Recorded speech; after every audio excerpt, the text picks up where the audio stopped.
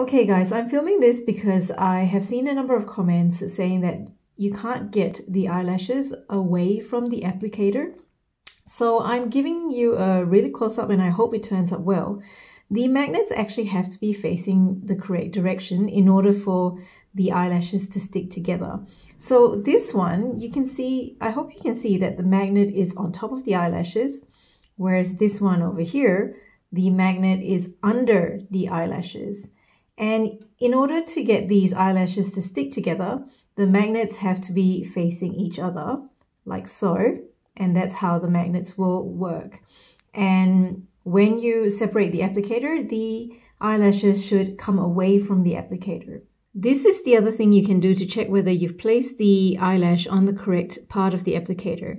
If you've got your eyelashes on, clip them together. If the eyelashes don't come away from the applicator and stick to each other when you separate them, and that's when you know when you potentially have the magnets on the wrong spot. And what I would suggest you do is you swap them around.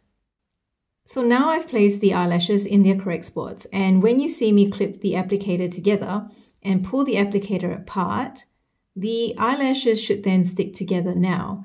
This tells you that you've placed your eyelashes in the correct position. And even when I try and clip the applicator together again, the eyelashes don't separate. Now, if you're confident that your eyelashes have been placed in the correct spot, however, you don't get this effect, it may be an issue with the magnets itself, because magnets can demagnetize, especially if they've been exposed to other magnets, and maybe that's the issue with your lashes, and I suggest that you get in touch with the seller.